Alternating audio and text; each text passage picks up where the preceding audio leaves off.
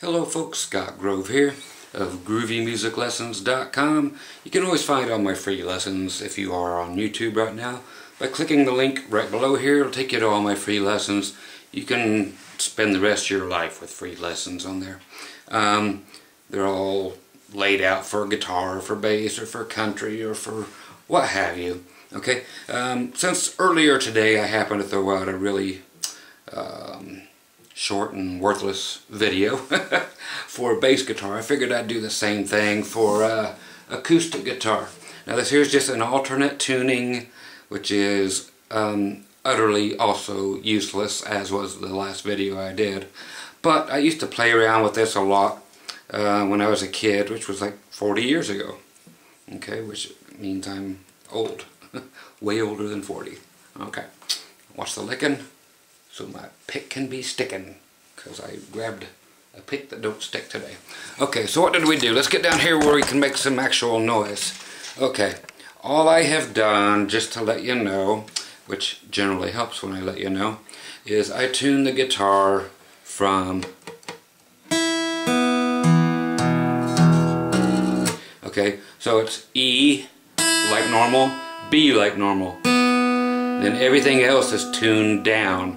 So just another E, then another B, then another E, then another B.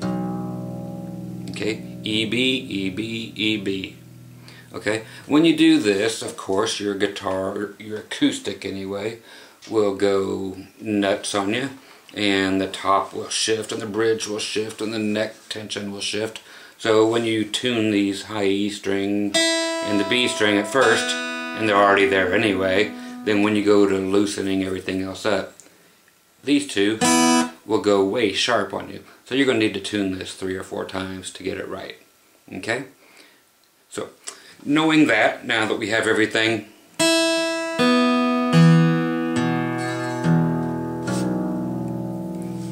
tuned like this, what's it good for? Not a whole heck of a lot, except for just your major scale. Okay, but thing is, I play all B notes, all 6 of these. I make B notes. How do I do that? I go to the A string with my middle finger, 7th fret, 7th fret on my G string, and then 7th fret on my high E string. Okay, so now, so you're just skipping every other string. So now you have B, B, B, B, B, B.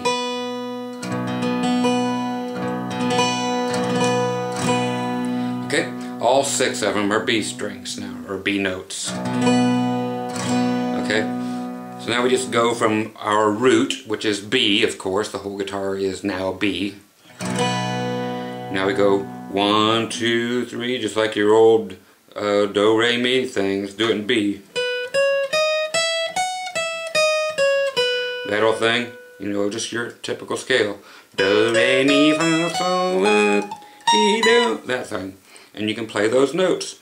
So, B, then your 2, going up to the next, up to the 9th fret,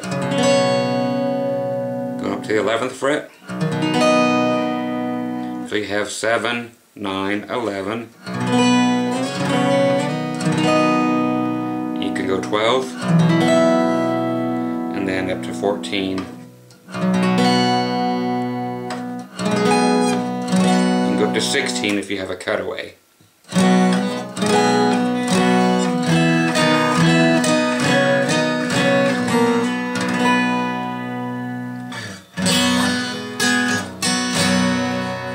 Okay, so the rest of this, just to get you around, you can already tell, it's actually kind of cool. This is really nice for recording.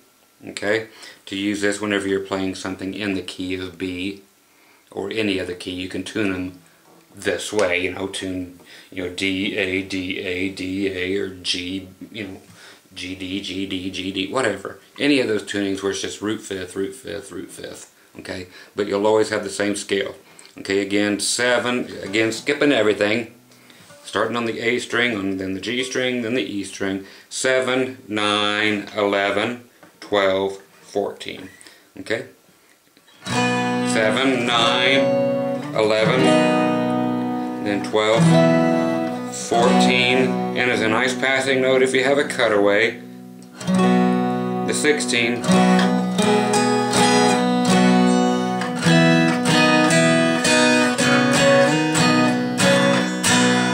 and the other two nice ones are 2nd and 4th fret. It's nice to stop down here at the 2nd fret. Okay, it's the same as doing the 14th and the 16th. It just sounds nice to stop there, so it's an octave higher, now an octave lower here.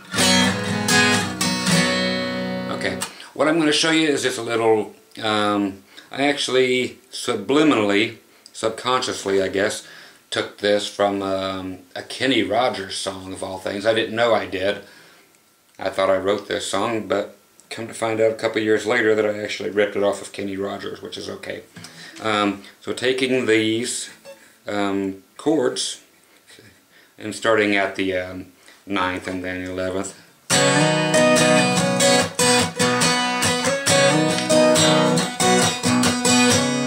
Okay, and then there was another tune that came out not too long ago. Can't remember what the heck it was. You guys probably already know what it is. I used to play it with my other bands.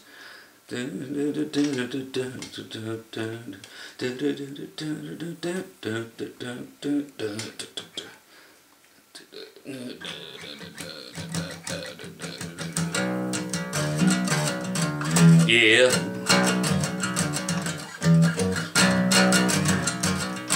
Yeah. Okay, so you know the song. Was it Slide? I can't remember what it was called. If it is, let me know. Anyway, but that's what I came up with, was that.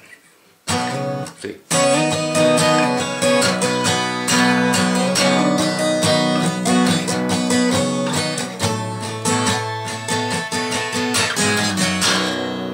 Okay, so that type of thing. But it just gives you something to mess with.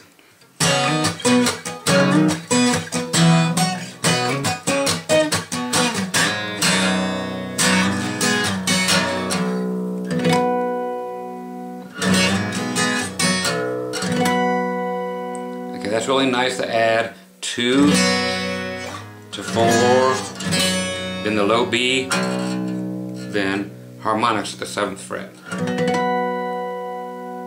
That's just where it sounds cool. That's where you can get your B harmonics instead of your E. If you ever want to do that, just hit your A string, which is now your E, and now it's your 12th and 5th frets. Okay, but your low B is real nice and strong here at your 7th fret harmonics. So again, whatever you want to do with that, but whatever you, again, whatever you want to do with it.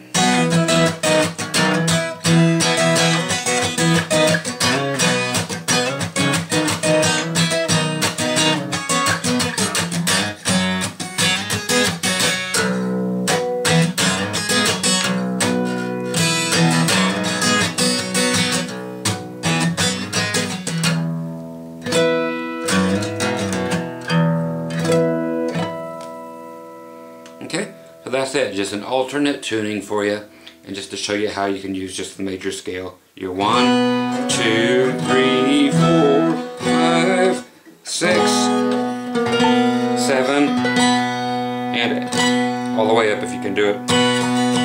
Or you can do your major or flatted 7th.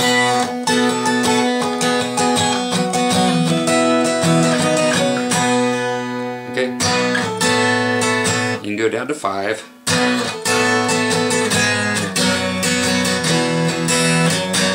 You can do open also. Of course, because it's tuned that way.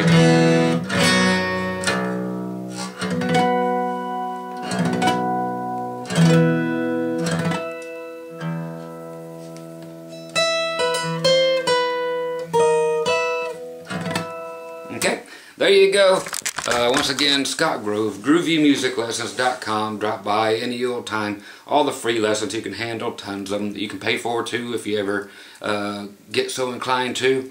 And just enjoy yourself. Enjoy the channel. It's got a bunch of goofy junk all over here. It's just the strangest place to hang out, and I would enjoy having you here, okay? So enjoy destroying your axe and doing whatever that was we just did. Later, kids!